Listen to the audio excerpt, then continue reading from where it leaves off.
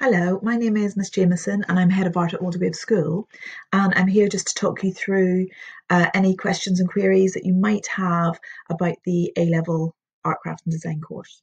First thing I would get you to do is just think about why you enjoy art. What is it about the subject? If you were here, I would ask you to explain it, but you're not. But just think for yourself, what's your favourite piece of artwork? What sort of media you're interested in? Do you like painting? Do you like sculpture? Are there any particular artists that you like? We really like you to sort of think about that before you come so that you're forming an opinion on the sort of artworks that you're most interested in. Okay.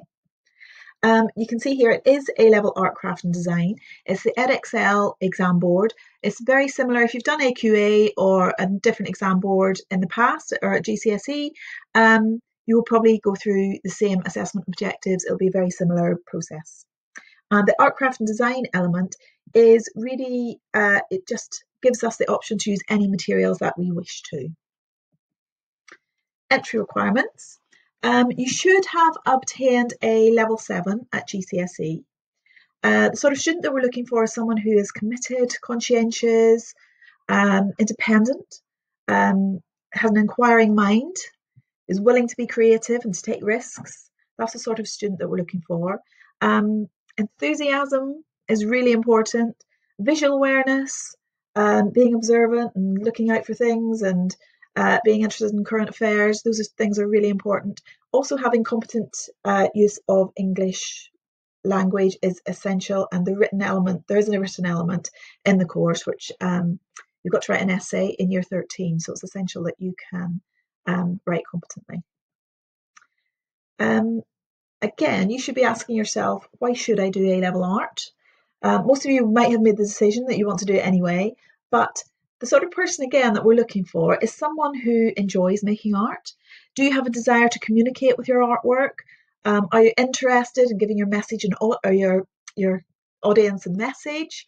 You must also enjoy visiting galleries, museums.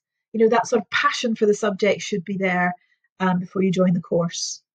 The sort of skills that you will develop on the course, you will gain a lot of confidence, a lot of independence as well. Things also that are transferable to other jobs in the future: teamwork, creative thinking, problem solving, all of those things you can take into any job that you choose to go into in the future. How will you learn? The emphasis of the course is really you developing your own ideas. We like you to look at both historical and contemporary artwork. We're open to both. Things that you will explore. We cover drawing, painting, printmaking. We do a bit of textile work, mixed media, photography, sculpture. We're interested in installation art as well. And the lessons you will find will be very different to your other subjects. They will be group discussion, they will be one-to-one tutorials, and it's really giving you constant feedback to help you get where you want to be. And as I said before, there's an important written component to the coursework, and that's the essay, which supports your practical work. In year 13, you will choose your own theme, and your essay will support that theme. You're also going to be required to work independently, making use of your work periods and spending time in our art studio. Assessment and exams, again, as I said before, the assessment criteria are very similar to the GCSE, which are recording, and that's drawing, taking photographs, that sort of thing. Idea development, informed by your artists. Experimentation with materials, and then as a result of that, producing a final outcome. You'll be very used to doing that at GCSE. At A-level, it's a bit of a step up. We expect you to be looking deeper and wider. Your research will certainly widen, and obviously your final outcome will be of a higher quality. In terms of how it's marked, 60% is coursework, and that includes your essay, as I said before, and 40% is the external exam, which is set by the exam board. Throughout the course, we do try to get you out of school as much as possible, and where that is possible. We go to a lot of local galleries, London galleries, exhibitions to inspire your work. We also try and get you life drawing sessions as soon as we can in year 12. the advantages of studying at Waldegrave should you wish to come along. We have an art studio which is dedicated to A-level students, and you also have access to our professional photography studio, and art students very often use that. We encourage students to be experimental. You can use whatever materials you wish to, both 2D and 3D. We do have a kiln, so if you feel that you want to use clay, you're certainly welcome to do that. The other difference is our class sizes are small in comparison to some of the other colleges, so you will receive a lot more guidance and support from your teachers.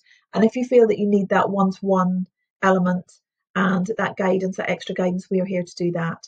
The other thing is our exam results are excellent. Last year we had 100% A star to B grades.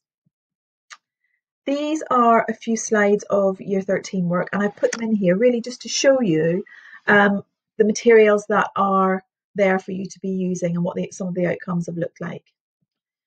So this first piece was a sculpture, and it was probably over 6 foot tall, large scale piece, and it explores the theme of free speech within journalism. And you can see there it's mixed media piece. These tights are filled with foam. They're representing the human body, and then we've got these little faces of the journalists, and they're done in they're made in super sculpey. This is again quite a large scale piece, and it is responding to the theme of restriction, charcoal and chalk. Oil pastel work. This is inspired by the theme of mixed race relationships, and the student actually produced this piece of work on her parents.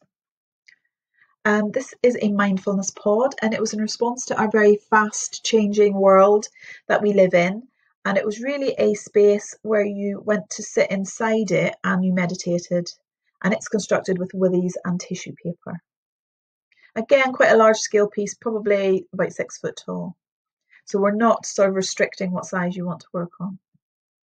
This piece is, again, if you just want to do painting, that's absolutely fine. This piece was inspired by the students' experience of exploring different cultures and the food within those cultures. We have set you 5 tasks to do over the summer, and I just wanted to show you some examples. You don't have to follow this exactly or how it's laid out. It's up to you. This is just a suggestion, and it is up to you to present your work in whatever way you want to. We don't have a house style here. We work to your strengths, whatever you enjoy using, however you want to present your work, it's totally up to you. Task one, is a title page, and it's in response to the theme human boundaries. This is task 2, and it is a spider diagram, again in response to the theme human boundaries. And my advice here is to get as many ideas on that page as possible. This student has also collected some artwork that she has decided to put in there as well. Task 3 and 4 is a written response and a copy of an artist's work. And you can see here how she has presented that. Really, it's just you writing your thoughts about the artist's work, doing a little bit of analysis on there, and then doing a copy of the work. And then this task 5, we ask you to take photos in response to the theme. These tasks are in more detail on the website, so you can go and have a little look there, just to show you them and to give you a little bit more detail in the instruction. Just thinking beyond the course, the majority of our students who study with us do go on to follow creative pathways, go to university to take creative subjects. If you decide to go onto a foundation course, we will support you with the application process and also creating your own portfolio. Many of our students have gone off to study Art Foundation at St Martin's, Camberwell, Kingston. They've gone lots of different places. We've also had students go straight into fine art photography, architecture, art history degree courses as well. I've just put this on here just to get you thinking about the future as well, and showing you how many careers there are available to you once you complete your Art Foundation or your Art A-level course. There's 150 examples here. There's probably more than this now, to be quite honest. It's a growing the creative industry is growing. In fact, it's the fastest growing part of the UK economy, and most employers are now adding creative thinking as a highly sought after attribute. I'd just like to say thank you for watching this video. If you've got any questions, could you please email sixthform@waldegrave.org, and they will pass any questions on to me, and I will get back to you as soon as I can. Okay, I hope you have a good summer, and I look forward to seeing you in September if you're going to join us at Waldegrave. Okay, thank you. Bye.